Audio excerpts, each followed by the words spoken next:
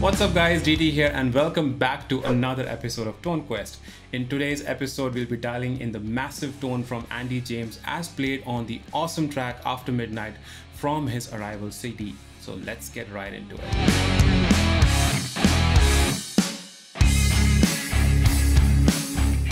Now before we begin, as always, it's time for this video's honorable mentions. So I want to thank Kindness and Jose Martin. I hope I got your names right, for making a contribution towards the channel through my PayPal account. And in case you are wondering how you can support the channel and get a shout out on the future videos, check the description box for more details. Alright, as we always do, let's start with some background around the tone. Now please don't skip this section as it will give you clarity around the choices that I make later in the preset build-up, so make sure you stick around for the entire video. Now Andy is a beast of a player and most of his massive tone comes from his clean and precise playing and picking. But there's always more to it than just the playing, right? So as with every preset, I went around looking for clues around the gear Andy might have used to get this tone, and here are some of my key findings. First of all, Andy's lead tones are usually quite mid-focused, thick and smooth, and that's the kind of tone we're looking to dial in today. Second, Andy pretty much used his Kemper, which has his PV6505 amp profiled for this record. Also, his presets are available for the Kemper and the XFX via STL as of today, but I haven't tried them out, just not to get biased. As for the cab though, I think he used a 4x12 Mesa oversized cab, but I think any 4x12 V30 cab would sound great. Now, Andy has a unique pick attack and he prefers his signal chain set up in a specific way for his unique sound.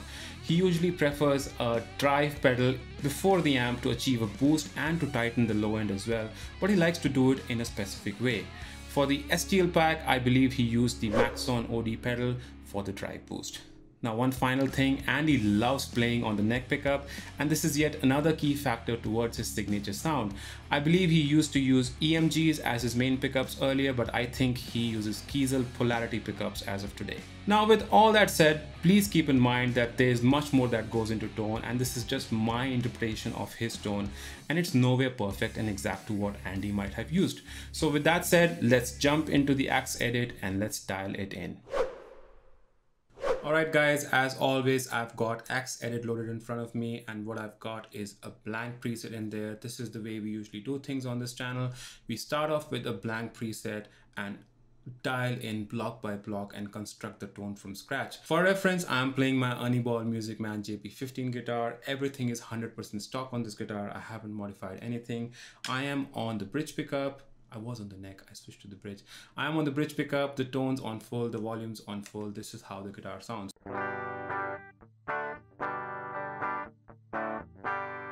That sounds lovely, doesn't it?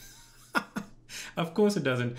Let's go ahead and make it sound lovely. So what we're going to do is dial in block by block like we always do. So the first block we're going to dial in is the amp block, and as I mentioned in section 1, did you miss it? Just go ahead and watch it. You'll understand why I'm choosing this amp. The amp is going to be a PV6505, which is what I think Andy used. It was profiled into his Kemper when he recorded the track, I think. So let's go ahead and choose the amp. Now there are a lot of amps available from the PV series in the XFX2. You've got the 5150 and the 6160 as well. These numbers always confuse me and I don't know the logic behind these numbers, but I believe there's a lot of good history behind these amps. Go ahead and read the post from Yek on these amps and you'll understand much more around these amps as to what each of them mean. Like this one is called the PVH 6160 block letter, but I believe this is 6505, so we're going to use it. Why is it called the block letter? Again, read that post from Yek, you'll understand more. So we'll use that amp, keep everything at stock, and let's go ahead and add in the cab as well. Now, as I mentioned for the cab, he might have used a 4x12 oversized Mesa cab, as I read from the spec sheets from the Kemper profiles, but we're going to use a different one. We're going to use something which has also a V30 sort of a speaker implementation. We're going to use the F051 4x12 Uber V30 cab, which is a Bachner cab, I believe. Let's use that and also mic it up with the RE16 dynamic mic. I think this is an electro voice model of a dynamic mic. So let's go ahead and add that. Let's keep everything at stock and let's hear how the tone sounds at this moment. Again, on the bridge pickup, this is how it sounds.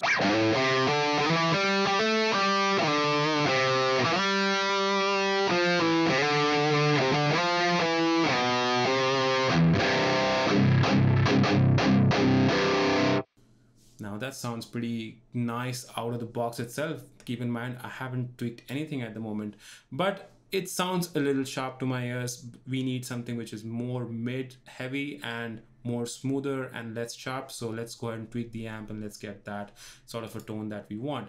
Now for the amp, this amp has a lot of drive in there. So what I did is actually brought down the drive quite a bit, around 3.5. This will make much more sense when we add in the drive pedal as well, but for now let's keep it at 3.5. The bass, I'm going to bring it down to around 2.7 or 3.7, I think. Let's do that. Mids, we need a lot of more mids, so we're going to add in a fair amount of mids, around 6.62. My guitar is also mid focused, quite mid based, I think, so if you want more mids you can definitely tweak this up. Treble, presence and depth I did not touch because, as I said, they sounded quite nice where they are. I didn't want the preset to be much more brighter or sharper by any means, so I kept them at stock. The master volume is another tricky knob, as it is with most of the amps in the XFX2. If you pump it up too much around 10, it's going to sound quite muddy and flubby and it's going to lose character. So I think that's one of the reasons why it probably loads up at 4 by default. I brought it even down for the 3, kind of feels like a sweet spot for me, and I think it works really well at that particular point. Level, I'm going to compensate since I brought down the master volume quite down, so let's bring up the level to around minus 8.8. Cab, also I'm going to tweak a few things. Low cut, I'm going to push it up to 80, and the high cut, I'm going to bring it down to 80/50. This is going to cut off some of that top end, but also go into the room section and add in a bit of air. This kind of simulates the real sound of an amp. You've seen me do this countless number of times. Use headphones, you will get a better idea as to what you're doing. So 11034 is kind of the frequency that feels nice to my ears when it comes to this tone, and I added around 10% of air. So with that done, this is how it sounds now.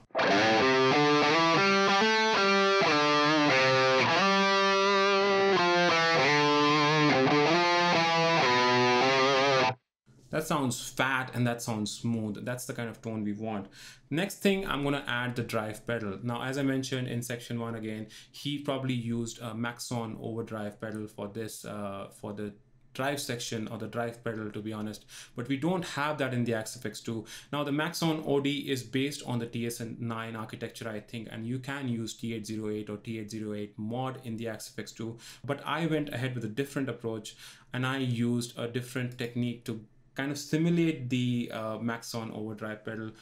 I read a forum post on the XFX2 forums, and a kind gentleman recommended that we use the FAS boost pedal in here to kind of simulate that. Now, the way Andy likes to set up his drive pedal is that he'll have 0 drive and his level would be all the way up to 10.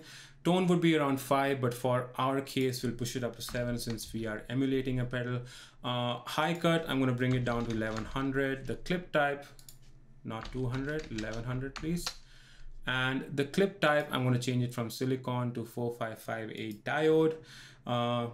Somewhere there's a lot of logic behind all of this, but it escapes me. I just copied it from somebody from the Fractal forum, so please don't ask me why I did this.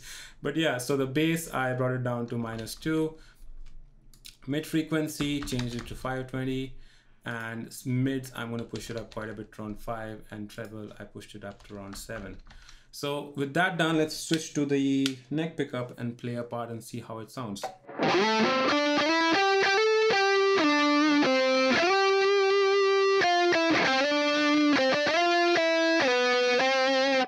That sounds really smooth, and it's added a bit of more character to the amp as well. I hear a bit of nasalness as well in the tone, which is, in my opinion, always good to have. So that's probably because we're pushing the mids quite a lot over here, and it acts kind of like a filter as well sometimes. So without that, this is how it sounds.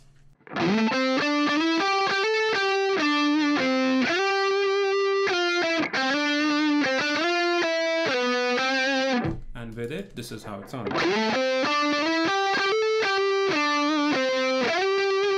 So you can feel that it adds a bit of ring to the amp. It pushes the amp a little bit more. And I think in my opinion, it kind of, tightens up the low end as well. So which is always good. Next block that we added is actually a chorus block, completely optional. I do hear some modulation in the actual playthrough.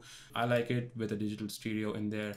The tempo is going to be set to 170 or 85, whichever way you like it. I set the tempo of the chorus to 1 dot.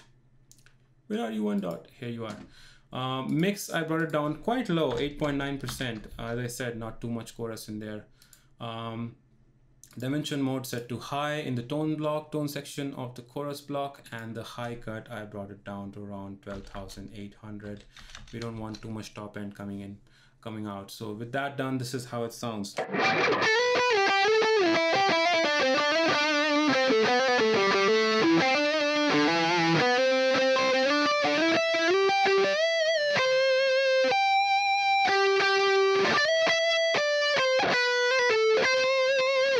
That sounds nice, but obviously it sounds quite empty and it's got a lot of blank spaces in there because the playing is quite melodic and it's not like really shreddy fast. So you need a lot of delay in there and a lot of reverb in there to kind of fill it up. And that's what I hear in the record as well. So let's go ahead and add the delay block in as well. But before we do that, if you're enjoying this video, make sure you do subscribe to the channel. I've got a lot of more tone breakdowns like this on the channel, so make sure you go ahead and check it out. All right, let's add the delay block in there. So we're going to choose delay, and what I chose actually is a digital stereo. No, sorry, not that. I think I chose a dual delay. And keep in mind, this is just my implementation of the delay. Andy could have used something completely different, but I feel that this kind of does the thing for me. If you want to change it to some other type of delay, please feel free to go ahead and do that. So tempo left, I set it to around half a dot, and tempo right, I set it to 1/4 of a dot. Feedback, again, I pushed it up to 28% and around 35% right. Again, all by ear, nothing very fancy going on in here. Completely by taste. Mix, I pushed it up to 21.7. So I want a lot of delay and a lot of repeats kind of following my main playing during those melodic sections. But keep in mind, when you do that, what's going to happen is that since you've got such a high mix and such high feedback, what's going to happen is that your playing is going to get a little bit muffled up. Example, let's hear this part.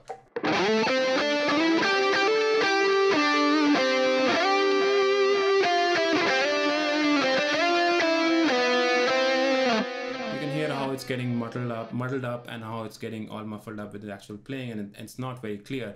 Two ways to solve this problem. You can use a ducking delay, or you can use the EQ trick that I always like to do. Let's go into the EQ section and let's bring down the high cut of the actual delays to around 1400. You can see that the top end is getting chopped off, and what that's going to do is make the delay repeats kind of sit in the background. So let's hear the same part again.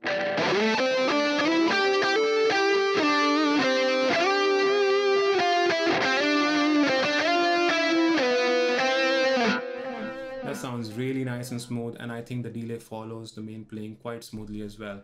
Last block I think I added was a reverb. Now this is something that could have been added in post while the mix, or maybe Andy had it in his Kemper as well. I'm not sure, but I like it with a reverb. You can switch it off if you don't like it. Medium Hall does the trick for me here. Quality set to high, time set to 3 seconds, and mix set to around 30%, which is quite a lot of reverb, to be honest. So let's hear how this sounds with the reverb on now.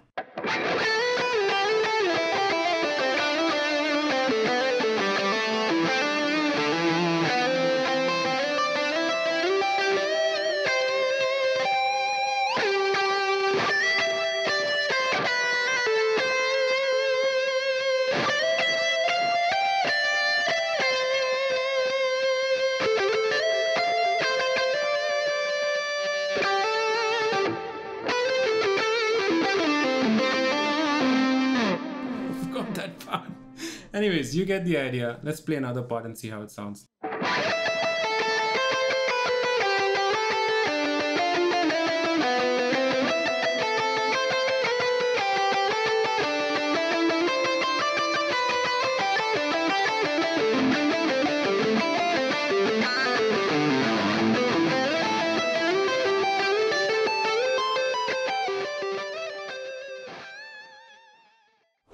Well, that's it. That's the preset. You know where to find the preset and how to download it. But before you go ahead and grab it, please do spend a couple of seconds to smash that like button and leave me a comment as to what you think about the tone and what would you do differently if you were dialing in this tone. As always, thank you for your support and I shall see you guys in the next video. Until then, stay safe everyone. Keep rocking. Cheers. Bye-bye.